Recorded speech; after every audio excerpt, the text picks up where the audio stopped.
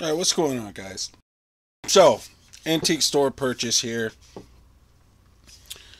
Little cross peen hammer, what for banging on hot metal and what the like. So, the handle, as you can see here, well, I don't know how well you can see it, but she very loose. But, very comfy handle. And I would like to make another one as similar to it as possible. So I think we're going to see if I can't beat this handle out of this head, take a few measurements on this, and see if we can't recreate this thing on the lathe.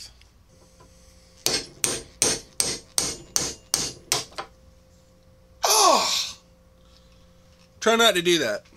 Holy shit, that hurt.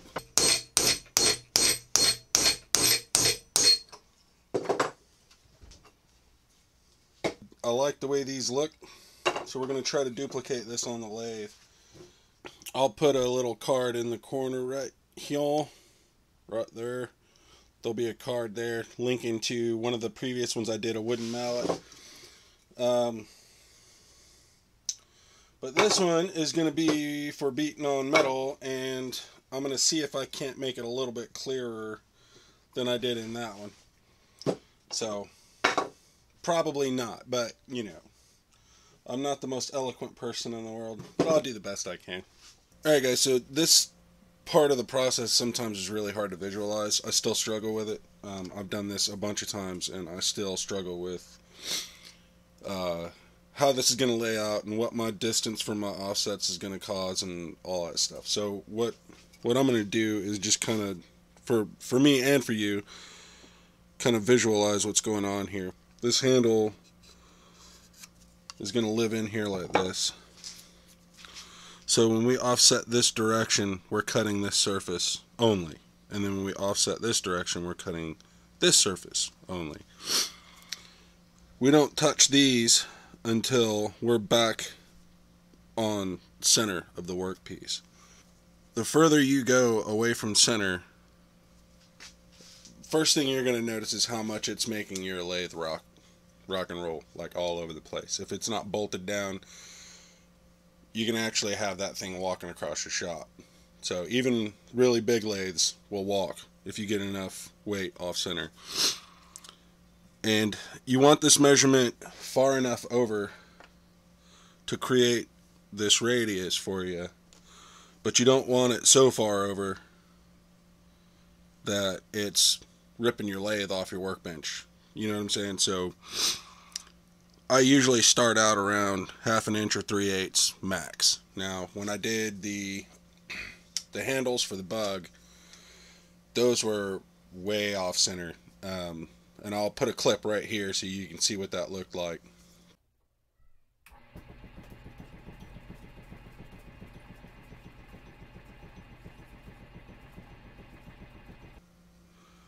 On this one, we're going to go 3/8 off center. Now, here's the hard part. You're drilling into end grain and they'll move. See, that's not where I left it. Looks like my measurements were off too. So we need to find the center of those two marks. We're just going to move our center over on the workpiece a little bit. We're going to turn it round first so it won't matter. These being off a 1/16 or so, it really isn't that big a deal. These are off, but when you're done, it's not going to translate that much. Now I want to flip this workpiece over, and I want to use the same axis for my offsets. So now they're running that way because I flipped the board over. Alright, so the way I check this, I hold it up, point down. See that the lines are running up and down, and then I flip the board this way. The lines are still running up and down. I've got them in the same orientation, so that's good. Alright, so right now I got a little bit of wobble because this thing wasn't true when I bought it, obviously, but we're going to get this thing turned to a cylinder, get it trued up to its center point.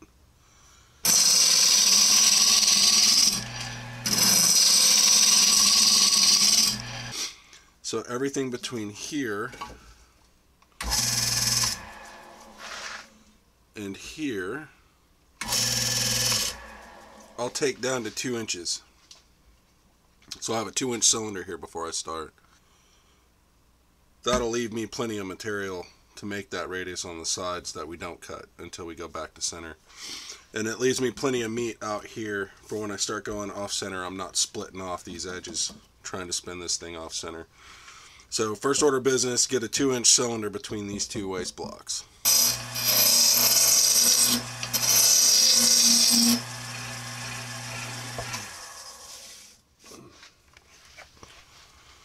Alright, we're not worried about it being perfect just yet, but we are going to look and see where we're at.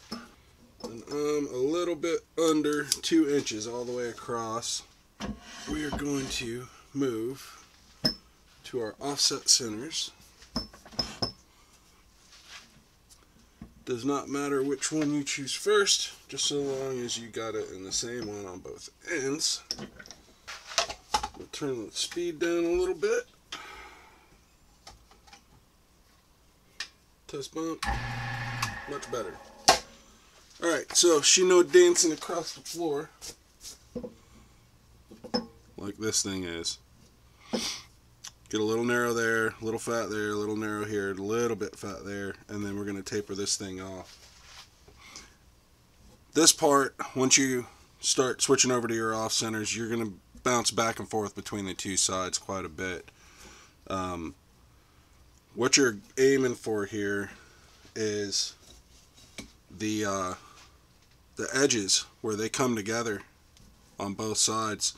You want them to form as straight a line down this thing as possible. So there's going to be a little bit of wiggle in it. You're not going to get it dead on every time. First thing I'm going to do is knock some of this corner off right here and get it out of my way.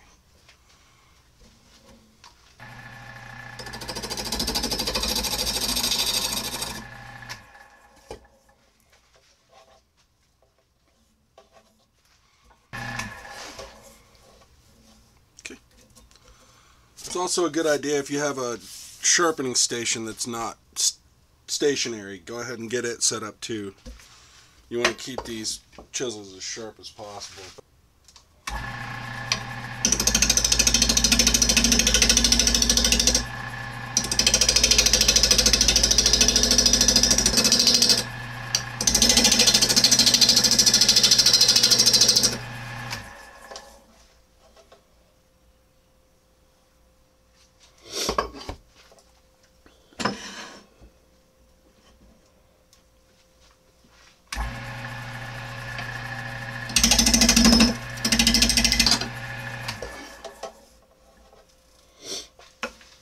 Alright, so I haven't gone quite to the halfway point on the bottom.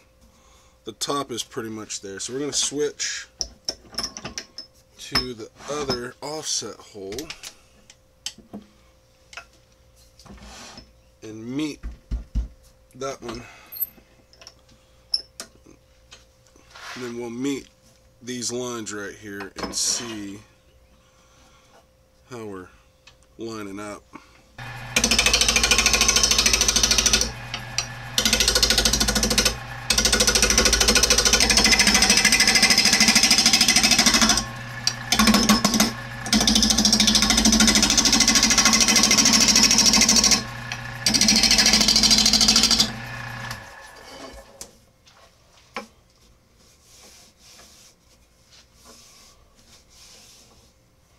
Alright, so I'm really not that far off. I got my tips meeting right here and here. This one and this one, slightly different width coming into the tip, but closer than a lot of the ones I've done before that turned out fine. So, so we're gonna start refining this shape a little bit. It's a pretty beefy handle. We're gonna take it down just a little bit more on both sides before we round off those ridges.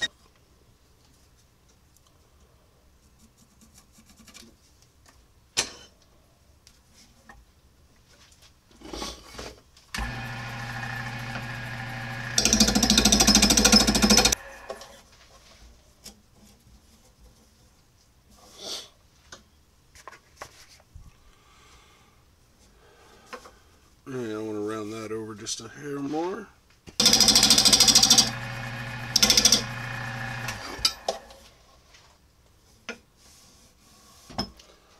Alright guys, so what I'm doing here, I'm just going back and forth, taking it down slowly until I find my medium point and I get the grip the way I want it. So sometimes I'll get lucky and I'll do one side then the other, and I just happen to be good enough to go back into center axis and clean it up, but not my typical experience. So when you're doing this, if you decide to give this a shot, take your time, take a little bit off each side, keep going back and forth until you see this shape come into place. And the center line that you're creating with these ridges is really where your attention ought to be. You want that line running as straight as possible. You want them to meet in the middle. They're going to be flats, that's not a big deal, but you just keep touching both sides of it, going back and forth until you get this thing exactly the way you want it. Anyway, I'm going to get on with it. I'm going to quit rambling about this. But like I said, really light passes both sides until you get this thing the way you want it. And then we'll go back to the center axis to knock these corners off, and you do a little bit of shaping on those too. So I'm just going to get to it, get through this step, and get back with you. Alright, so we got the general shape going here. We're about balanced on both sides. So this thing's still feeling pretty beefy. Let's see how thick she is on the shallow side. I got 1 3/8 inches. This one just over 1 inch. So we're actually quite a bit beefy.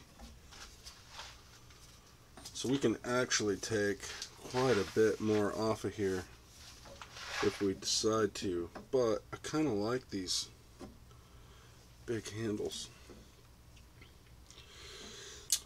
I think what I'm going to do, I'll put it back into the center axis here, and I'll knock these corners off, and then we'll just start nicking our way down nice and slow, and we'll get it exactly where we want it. I may take a little more off of these sides, but I want to knock these ridges down first and see how it feels. If it turns out the thing just feels good, then I'll stop. I mean, that's really all I'm doing, is trying to make a comfortable handle. So right now we're going to go back onto center axis, which also means we can turn the lathe speed back up a little bit.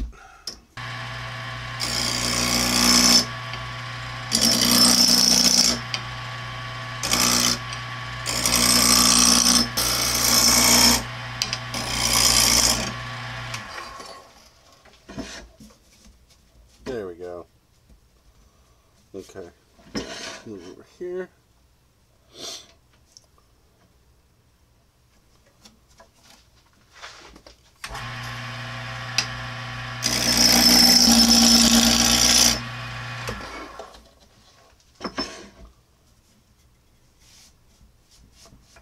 If you want to chalk up on it, yeah, that's good. Alright, so I'm going to go back into these offsets and try to get the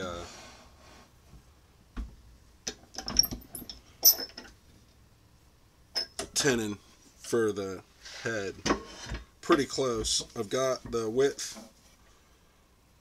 real close. I mean, it's still big. You want to leave it pretty big. So I got it real close so I can just file it down to match. Now I want to get the thickness close as well. Alright, so while I got it here, I want to take the time to clean up any gouges or anything like that. It's going to make sanding a pain in the ass. So I've got ridges here. I want to get those touched up.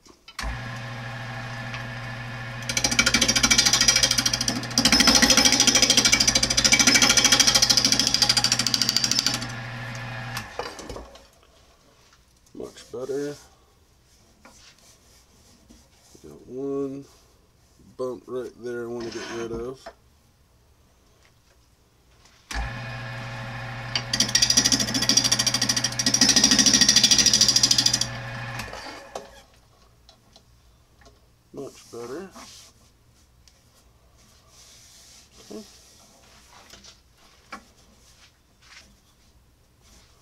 think I'm going to take this down a little bit thinner than it is. It's not very thin, so we're going to do a little bit more work on this top end. I really like this down here already, so I'm not going to be messing with this too much, but we're going to redo this just a little bit.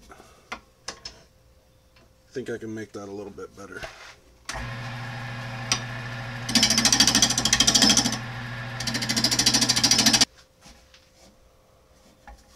Yep. Guys, I think we're ready for sanding here. This feels really good. It's nice and beefy. It's gonna be, yeah. Actually, it'll sit like that, dumbass.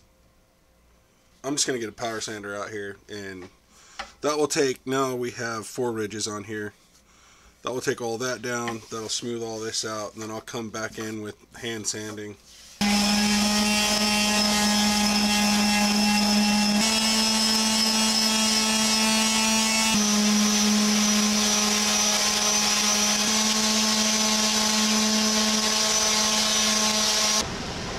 So as you can see, it is slightly bigger than the original, but it's not a terrible match for the original.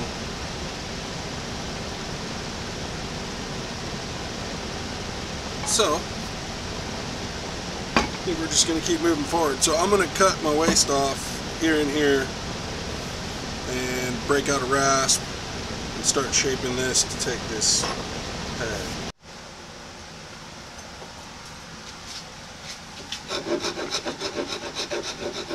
You know, it's funny, I refurbed a draw knife like over a year ago, and I have not used it yet, not once. So I think I'm gonna give that a shot.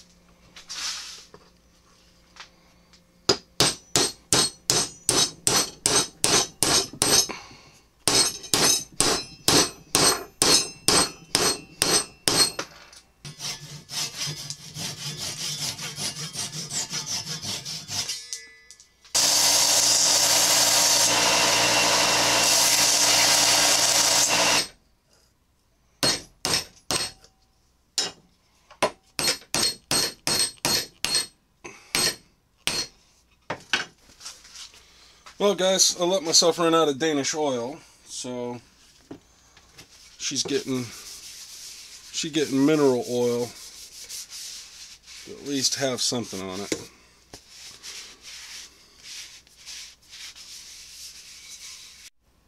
Alright guys, so there's the handle. It is quite a bit beefier than it absolutely has to be, but that should cut down on cramping if I'm using it for a long time. I'm just going to leave the patina on here. That's probably going to do more for protecting that head than if I clean it up and oil it. Anyway, that is how I do those. Hopefully there was a little bit more detail in this one. Anybody with a lathe can do this. And yeah, you can do this with just a draw knife or even on a grinder, belt grinder or whatever. Yeah, you can do this by hand. I just know that I learned how to taught myself how to do this, and this is how I like to do it. So, thanks for watching, guys, and I will see you guys on the next one. See ya.